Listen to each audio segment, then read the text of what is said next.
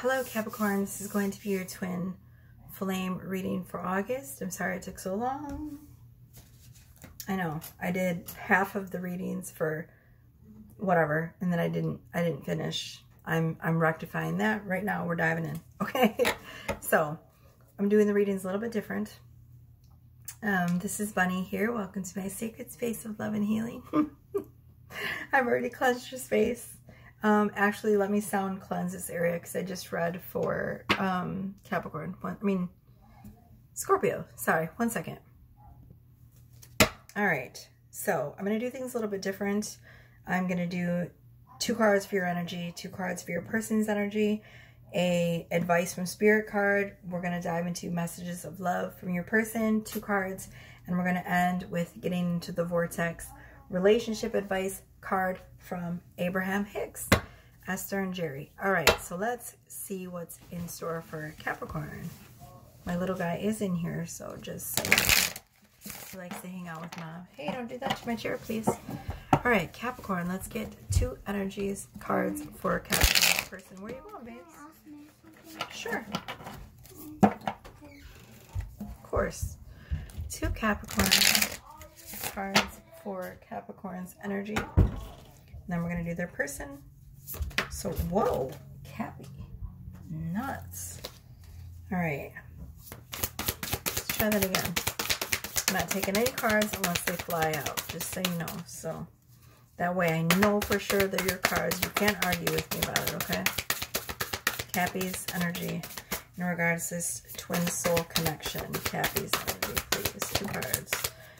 Okay, we're going to flip it. Put it face down so it doesn't interfere with any of the other cards, right? That way it doesn't influence. Okay, Cappy's person. Cappy's person. Wow. Okay, they gave you 3 for your person. And let's do advice from spirit in regards to this connection. Okay, so your cards. First card that came out is the Devil. Second card that came out is the Hierophant, and it's in reverse. Okay, and let's see, let's get your persons. Actually, no, I'm going to stick with yours right now. I'm not going to dive into your person just yet. All right. So we have, let's focus on Capricorns. Thank you for allowing me to be the clearest channel for source messages. Capricorn. Okay. Your energy. You are right now shutting old belief systems. You are shutting old paradigms, old programs, old subconscious beliefs that are no longer serving you. Kudos to you, Capricorn. That's not easy to do. I wish I could give you a big energetic hug. That's insane. I am so proud of you. And then we have the Hierophant in reverse. So, literally, it's the same energy. It's about flipping your whole belief systems upside down. Literally, like you're London, too noisy, okay? If you're going to be in here, you need to be quiet. You can play on your tablet or you can go out if you're not feeling like being quiet anymore, okay? Be respectful of Mommy's job. Sit down, please. Okay. Thank you. I love you. Me too. Okay. So, it's the whole energy of flipping your whole belief system upside down again. Wow. Like everything that you thought you knew about yourself and about society and about everything completely flip-flopped. It's amazing. It's incredible. So good for you. Love you too, London. All right. So your person's energy. We have 7 of Pentacles, Patience, the Star, and Ace of Pentacles. Wow. Okay. So your person is feeling very, very patient right now. They are feeling very hopeful. Hold on 1 second. Okay, sorry about that, Capricorn. I had to get my little guy out because he was in some shenanigans right now. It's so hot in here. I have the fan on, it's doing nothing. Okay, so your person they have a lot of patience, whoever this is. Like, they've been very, very patient. They understand the connection. they're feeling very hopeful. At the same time, they're very, very focused on the things that are going on in the 3D. They're focused on creating wealth and money for themselves, right? They're focused on creating a stable foundation in the 3D, okay? So, you know what? You might be the feminine. Your person might be the masculine. I'm not saying that that's how it is, but energetic-wise, this is how it's coming across to me. Whereas when I did Libra's read, it was flip-flopped. It felt like the message was for a masculine, and it felt like, you know, the counterpart energy was feminine. So, I don't know. The outcome and advice from Spirit is wealth in reverse, which is weird. 10 of Pentacles in reverse. So the advice from Spirit is not to focus so much on the 3D. Okay, Capricorn, stop worrying. I'm sorry about the background noise. Capricorn, stop worrying about your finances. Here's what happens when we worry about something. It continues to show up in our reality. So for example, you're worried about not having enough money. Guess what? Spirit's going to say, okay, so you don't have enough money. Per law of attraction, whatever we focus on is what shows up in our reality. Stop focusing on money. Stop saying, I don't have enough. Stop saying, I don't have enough. Continue to focus on the fact that you have abundance all around you. The message that keeps coming up for me: animals do not worry about where they're going to get their next meal or their next whatever. They trust in the abundance of the universe. This is what you need to do as well. Stop focusing on where you're seeing lack and instead focus on where you see things overflowing. Okay, 1 second. All right, sorry guys. I really need to get a microphone. Every single time, I'm so annoyed. I'm sorry, but every single time I buy a microphone, it gets fucked up. I had 2 microphones so far, and neither of them worked with my phone. Maybe I just need to get a new phone. I don't know. It's irritating as shit. I'm so annoyed. Anyways, stop focusing on lack and focus instead on what is going well in your reality and allow it to unfold miraculously, okay? Focusing on lack is what is creating it in your reality, which is causing an energy block from your twin. Okay, so there we go. Let's move on to messages from your person. What does, whoa, hold on. Okay, sorry about that. I dropped half my deck. What does Capricorn's person want them to know? Okay, messages from Capricorn's person. 2 cards. Their person. What does their person want them to know? What in the actual hell is going on with your guys' energy? Like, it's like things feel very slippery, if that makes sense. The cards are slipping. I can't get a grip on the cards. See, I just keep dropping stuff. It's so annoying. Wow. I don't know if we're going to take that card, but it's a reunion card, okay? Let's keep going. I'm going to leave the cards face down until I get 2 cards because I don't want me seeing the card to influence the energy in any way. That's how I've been doing the whole reading. And you can't see the cards, so I guess you're going to have to trust me on it. So, what do we got for Capricorn's message from their person? Jeez. That one didn't fly out, so I don't want to take that one either. Come on, Spirit. Does their person have anything else to say? A card flipped over, but it didn't flip out. And I'm not taking it unless the energy is wild enough to fling it out. Because until then, you know, there we go. Oh, you got 3 now. Oh my God. You're not going to believe it. It was the reunion card again. Oh my God.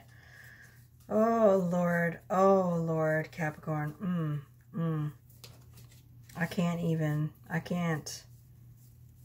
All right, first card from your person is holding back. I should have expressed myself better.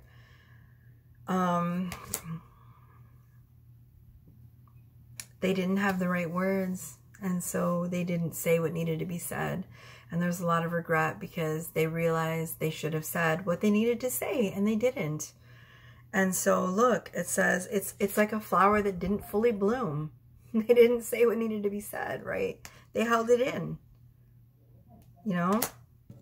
New chapter. I am trying to move on.